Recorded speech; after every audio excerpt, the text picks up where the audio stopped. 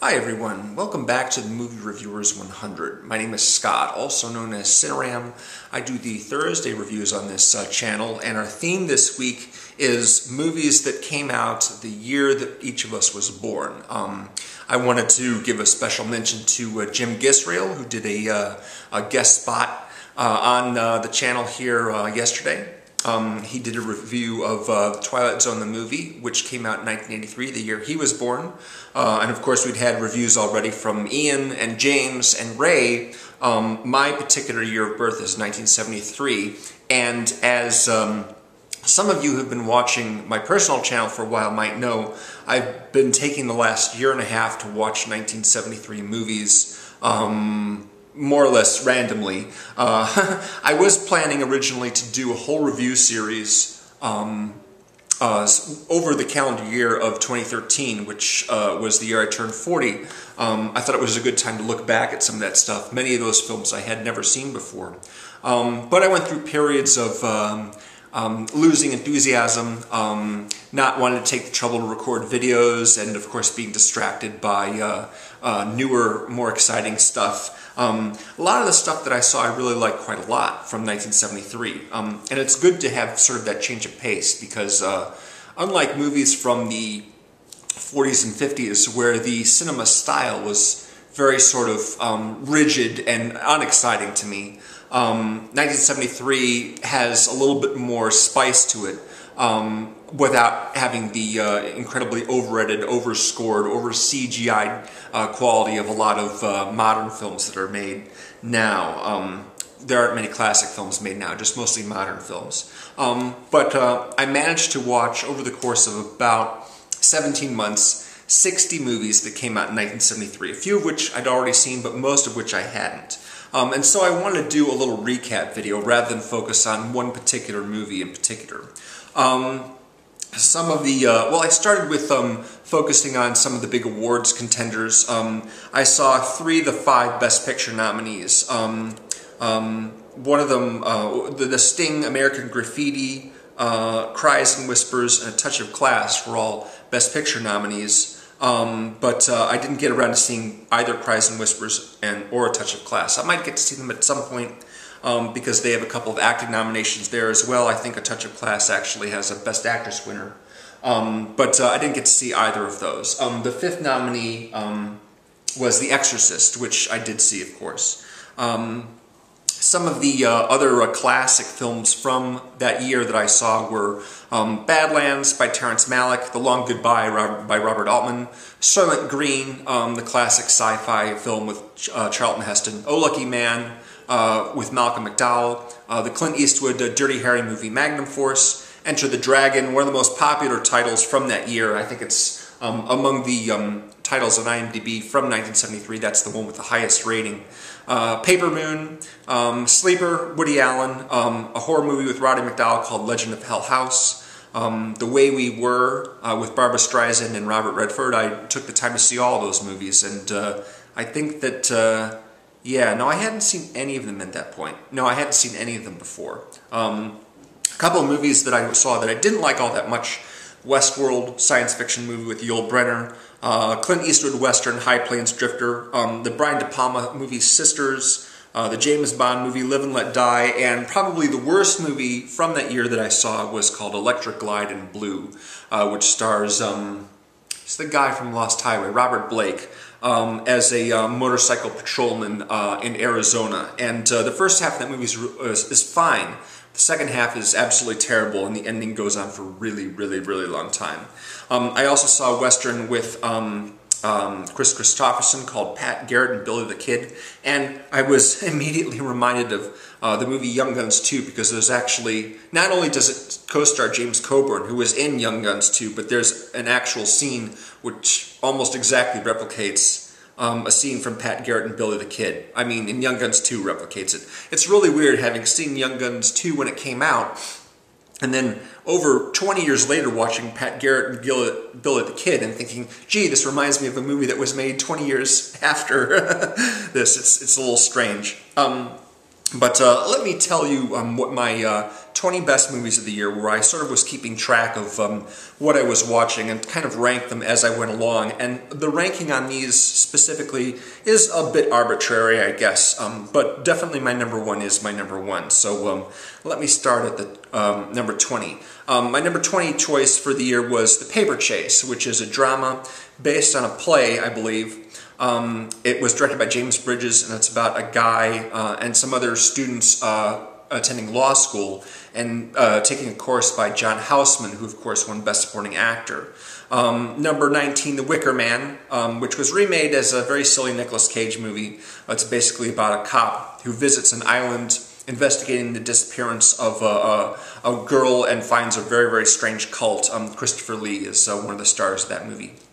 My number 18 is a movie that I actually just only finished watching yesterday called Scarecrow. It's directed by Jerry Schatzberg, a director I'm not really familiar with, but it stars Gene Hackman and Al Pacino as a couple of drifters who meet sort of by chance while they're hitchhiking and decide to collaborate on a partnership running a car wash in Pittsburgh. They're basically trying to make their way to Pittsburgh, where Gene Hackman has money saved in a bank. And along the way, Al Pacino wants to visit his former girlfriend in Detroit because she had his child while he was in the Navy. And they're basically sort of eking out an existence along the way. It's a sort of a rambling movie. I think there was a lot of improv in the film as well. It doesn't seem terribly tightly scripted, but it's really kind of strange seeing Gene Hackman in a role where he's sort of a dumbass. Versus most of the movies he's in, he really has his stuff together. My number 17 was Coffee, the classic Pam Grier blaxploitation movie, really fun movie. I also saw Cleopatra Jones, which is extremely silly and an obvious inspiration for Austin Powers, especially the Beyonce Knowles character from the third Austin Powers movie. Papillon was a film that I'd seen prior to my, little marathon here. It was directed by Franklin J. Schaffner, and it's based on a true story about a couple of guys in prison in France for many decades. They're played by Dustin Hoffman and Steve McQueen, right? Steve McQueen. Day of the Dolphin is a movie that I didn't really know anything at all about. It was directed by Mike Nichols, as it turns out, and stars George C. Scott as a scientist who's attempting to teach dolphins to speak English, to speak and understand English. And then there's this sort of conspiracy plot involving training dolphins to swim underneath like a boat where an assassination target is and set a bomb there with a magnet. There's a credibility issue here. If you can swallow the premise, it's actually a really, really well-directed movie. It's quite sinister, actually. Paul Sorvino also plays a key supporting part. Really enjoyed the movie quite a lot, despite its not believability. So good one on you, Mr. Nichols. Lady Snowblood is a Japanese movie about a woman who had a child out of wedlock in a woman's prison, and then goes on sort of a revenge kick. I believe, it's been a really long time since I saw the movie, so I don't remember the exact plot, but there's a lot of scenes and elements that really look like they were an inspiration for Tarantino when he did Kill Bill, especially the first half of that, which takes place in Japan and involves the Lucy Liu character. The Crazies by George Romero. I really wasn't expecting this movie to be very good at all. Turns out it was actually really, really good. One of the main characters has a brief appearance in Dawn of the Dead. This basically involves people that have just sort of like contracted a virus of some kind that makes them, sends them into a murderous rage. And there's a small group of people that are trying to avoid them and get to safety. Really excellent film. I was surprised by that. The Spook Who Sat by the Door is also based on a novel. It's about an African-American man who passes the trials to join the CIA, but really doesn't do anything once he's there. Instead, he takes the knowledge that he gets there and turns all of the gangs into urban warriors once he gets back to Chicago. It's a really good movie. Ivan Dixon is the director of that film. I'm not really familiar with what he's done. Although I probably looked up all these movies when I first reviewed them, but off the top of my head it's hard to remember at this point because it's been months since I've seen some of these. Save the Tiger is a John G. Avildsen movie. He directed The Karate Kid and stars Jack Lemmon as a guy who runs a clothing manufacturer. It's a drama, basically. The thing that really surprised me about this movie, two things actually. One, how cavalier everyone was about hitchhikers back in the 70s, apparently. Nobody thought anything about just giving a complete stranger a ride. And the other thing is the transfer on this particular disc was very, very nice. Much better than pretty much all the other movies that I watched. It looks like a movie that was shot now but set in the 70s, except of course for the fact that Jack Lemmon is actually, did I say Nicholson earlier? I apologize for that. It's Jack Lemmon. Jack Lemmon won Best Actor for that movie. Anyway, really nice transfer. Very, very good looking transfer on that movie. Save the Tiger. My number 10 is the classic horror movie, The Exorcist, directed by William Friedkin. Y'all know what that one's about. Number 9, another movie that I just saw yesterday, Cinderella Liberty, which is directed by Mark Rydell. It stars James Caan as a sailor in the Navy who basically is on shore in New York City, but his paperwork gets lost, so he's sort of stuck in limbo, kind of in military limbo for months. And while he's there, he strikes a relationship with Marsha Mason, who's making ends meet whatever way she can and taking care of her son. And they sort of develop a relationship there. It's good drama. It's also based on a novel. And the novelist wrote the screenplay as well. Number 8, The Last of Sheila. This is a movie that a friend of mine sent me that I really enjoyed quite a lot. It's pretty light fare. It's a murder mystery, but it's got a lot of fun moments to it. It's directed by Herbert Ross, who did Boys on the Side, along with a lot of other movies. And the stars are James Coburn. James Coburn's one of the main characters. Also, one of the other main characters is a guy whose name escapes me, but he also played the main character in Westworld. I'd never seen this guy in a movie before, but he's really good. Number 7, Massacre in Rome. This was directed by George Cosmatos, who went on to make American movies such as Tombstone and Rambo First Blood Part 2, but from what I gather, he was sort of like the placeholder director, and really Stallone and Kurt Russell did most of the directing of the actual directing on those movies. I don't know. This is just what I read. But Massacre in Rome basically is set in the 40s and involves Germany occupying Italy. What happens is some insurgents, they set off a bomb near a German procession and kill like 32 soldiers. So the Fuhrer demands that the German soldiers in Italy round up 320 people, 10 for each German soldier that had been killed, and execute them within 24 hours' time. And this is a huge task for these guys, and they don't want to do it, but they're under orders, and it's a big mess. It's a big mess that has to be dealt with. Also based on a true story. The only person who I recognized in the cast was Marcello Mastroianni, who plays a Catholic priest who's trying to get word of this to the Pope, so the Pope can publicly condemn or at least communicate with Adolf Hitler and say, don't do this, because as it happens, Hitler was Catholic. Really, really good movie. I hadn't really, I don't know how many Cosmatos movies I've seen, but this is definitely the best of the lot. A director I'm quite fond of, Paul Verhoeven, released a movie called Turkish Delight with Rutger Hauer. And it's about this sort of devil-may-care guy, and he's an artist, and he meets this girl, and they have this sort of tumultuous relationship. It's really, really, I love Paul Verhoeven, I love his style, and this is a very energetic, exciting film. Day of the Jackal is a movie that I'd seen a few times before when I was younger, directed by Fred Zinnemann. It's about the plot to stop an assassination of the President of France. The main character, the investigator, went on to play a Bond villain in Moonraker, and he was also in Steven Spielberg's film Munich. Really, really good picture.